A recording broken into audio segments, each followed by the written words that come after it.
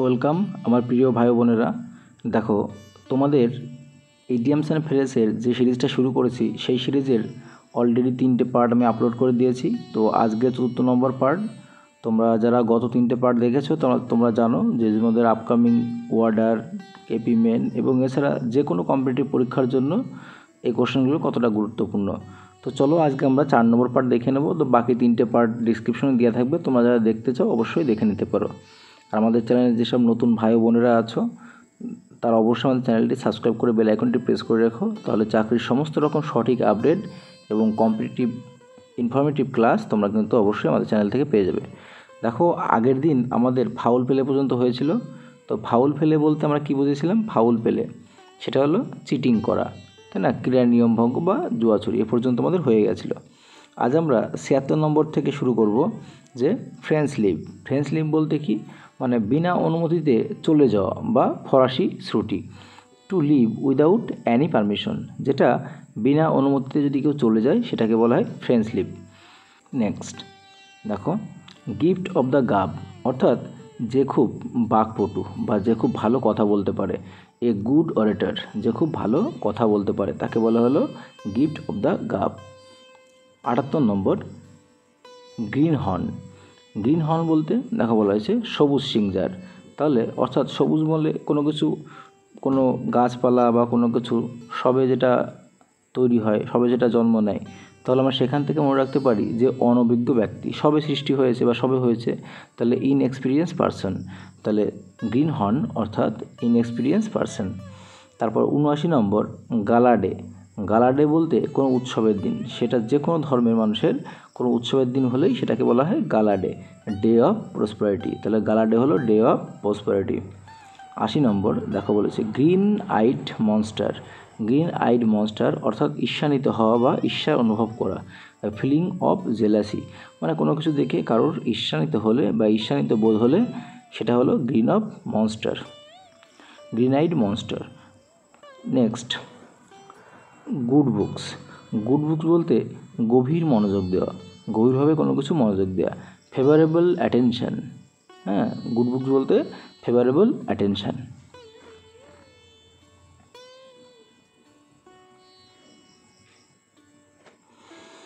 Next, give a piece of mind. Give a piece of mind হলো বক বক করা বা তিরস্কার করা। তাহলে give a piece of mind হলো বক বক করা বা তিরস্কার করা। তাহলে টু রিভোক, টু রিভোক। 83 নম্বর বলা হয়েছে গোল্ডেন হ্যান্ডশেক। যদি গোল্ডেন হ্যান্ডশেক অর্থাৎ সোনার করমর্দন যদি হয়, তাহলে a big some of money given to a person during his রিটায়ারমেন্টস, অর্থাৎ অবসর সময়ে অনেক টাকা একবারে হাতে পাওয়াকে বলা হয় গোল্ডেন হ্যান্ডশেক। মনে রাখবে, গোল্ডেন হ্যান্ডশেক কি, যেটা অবসরের সময়ে কোনো চাকরি করো বা কিছু করো, তখন শেষ মুহূর্তে আমাদের যে হাতে একটা পেনশন আসে অনেক টাকা, সেটাকেই বলা হয়েছে গোল্ডেন হ্যান্ডশেক। 84 নম্বর বলা হয়েছে হেল and hearty. Hell and hearty অর্থাৎ শারীরিকভাবে সুস্থ ও সবল, ফিজিক্যালি স্ট্রং অ্যান্ড হেলদি।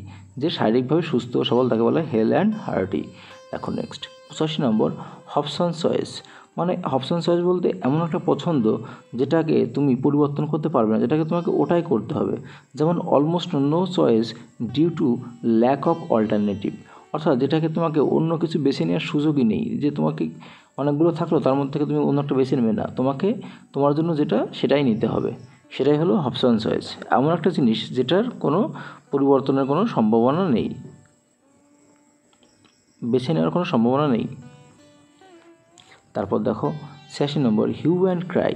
তাহলে হিউ অ্যান্ড ক্রাই, যে খুব কী করছে, শোরগোল করছে বা কান্নাকাটি করছে, তাহলে কী হবে? হিউ অ্যান্ড ক্রাই হলো এ নয়েজ, যে খুব শোরগোল করছে বা কান্নাকাটি করছে। Next, hard and fast. তাহলে হার্ড অ্যান্ড ফাস্ট বলতে কী হলো? বাধাধারা বা নির্দিষ্ট, হার্ড অ্যান্ড ফাস্ট। তাহলে রিগিড অথবা ডেফিনিট, রিগিড অথবা ডেফিনিট, সেটা হলো হার্ড অ্যান্ড ফাস্ট, বাধাধারা বা নির্দিষ্ট। Next, harp on the same string.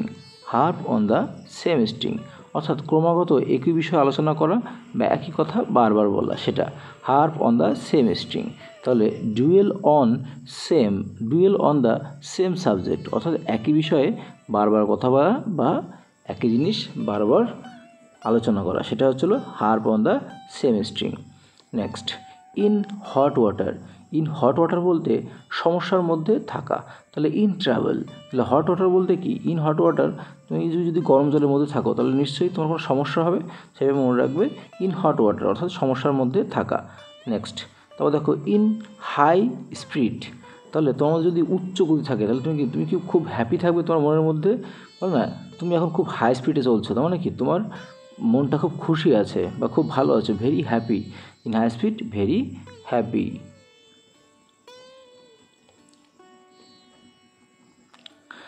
Next, hit it on grave veins, hit it on the grave veins অর্থাৎ গুজব শোনা বা গুজবে কান দেওয়া, টু হেয়ার দ্য রিউমার্স, গুজবে কান দেওয়া, গুজব শোনা, সেটা হলো hit it on the grave veins.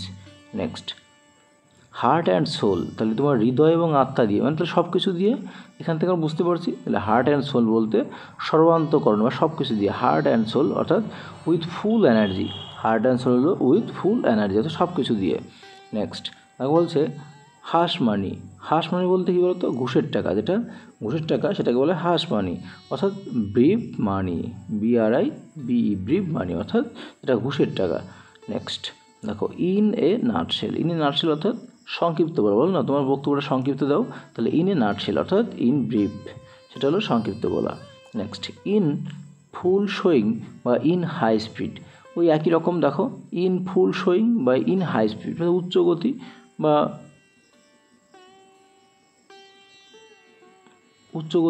তাহলে ইন ফুল অফ মোশন অর্থাৎ পুরো উদ্যমে, ইন ফুল অফ মোশন হলো পুরো উদ্যমে।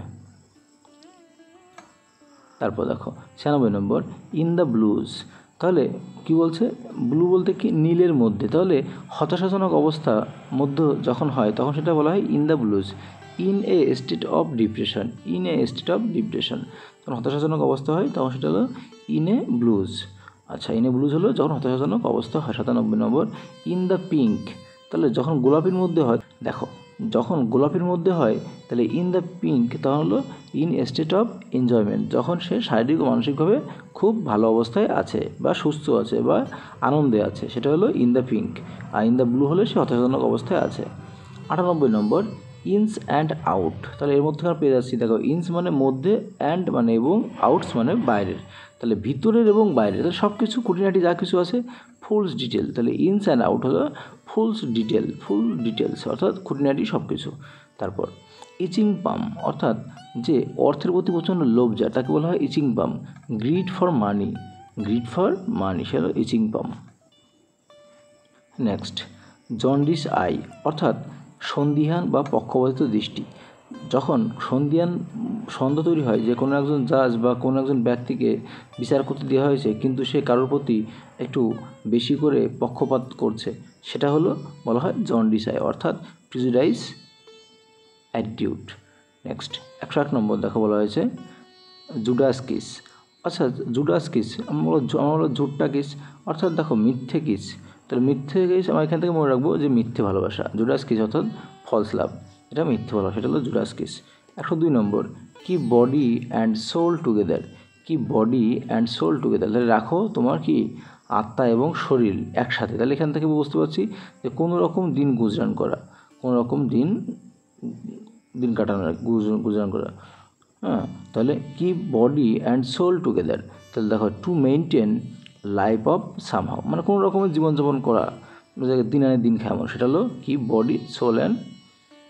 Body and soul together. দেখো তোমাদের সঙ্গে আমরা এই 4 নম্বর পার্টে বাকি যে 25টি ইডিয়ামস সেগুলো আলোচনা করলাম। মোস্ট ইম্পর্টেন্ট, তোমরা জানো এখান থেকে একটা ইডিয়ামসও বাদ দিতে পারবে না, প্রত্যেকটা ইডিয়ামসই ইম্পর্টেন্ট এবং পরীক্ষায় আসার মতো। তো আমরা কিন্তু 4 নম্বর পার্টটা কমপ্লিট করলাম, তো গতকালকে আবার আমরা 5 নম্বর পার্ট কমপ্লিট করব। তো এই প্রত্যেকটা পার্ট কিন্তু তোমরা খাতায় নোট করে নিয়ে পরীক্ষার আগে একবার চোখ বুলিয়ে যাবে, দেখবে এখান থেকে তোমরা প্রচুর কোশ্চেন কমন পেয়ে যাবে।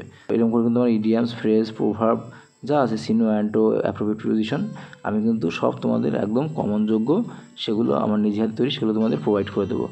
তো আজকের ভিডিওটি এখানেই। তো আমার যে সকল প্রিয় ভাই বোনেরা আছো, যারা নতুন বন্ধুরা ভাই বোনেরা যোগ দিয়েছো আমাদের ইউটিউব চ্যানেলে, আমাদের পরিবারে তোমাদের সকলকে স্বাগত জানাই।